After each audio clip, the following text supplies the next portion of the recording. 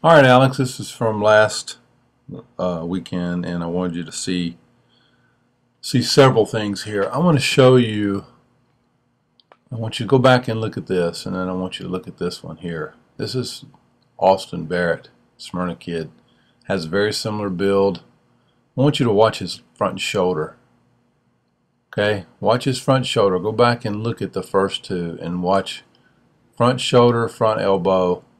And just look at the difference. I mean, I'm going to start from the top.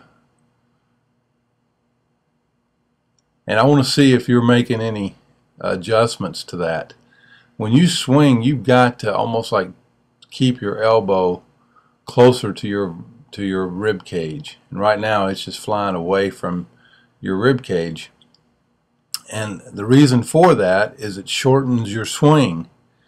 And it makes your bat speed faster. When your toe touches the ground here, your heel should be slightly in front of your foot. And then that'll keep your hips closed. But as you notice, I mean, your hips start to open with your foot still about 4 or 5 inches off the ground. I mean, you can watch your left hip. It's opening, and you can see it's opening right as your foot hits the ground. I want you to go back and look at the first part of this video.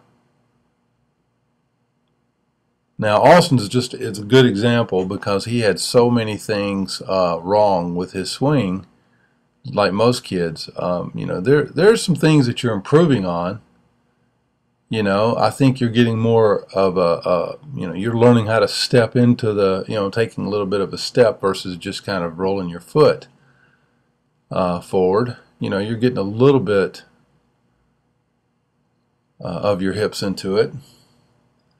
But if you'll notice is when you start your load, right here, when you first start your load, you're coming towards the plate. If you bring your knee and turn your femur and basically bring your knee to knee, it's going to close your hips.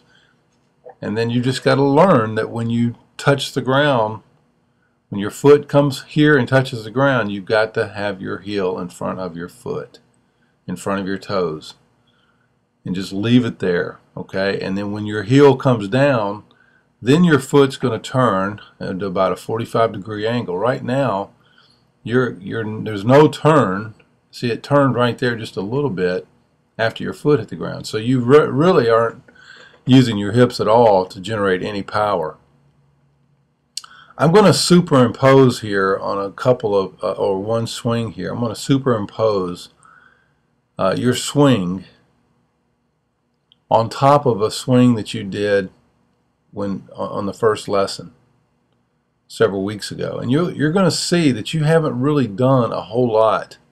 And then I'm going to show you an example of how you get your back hip. You know, we're still working on your front foot not being so closed. And if you see the one with no hat, that's the other day, and the first one, I mean, you can see they're almost identical.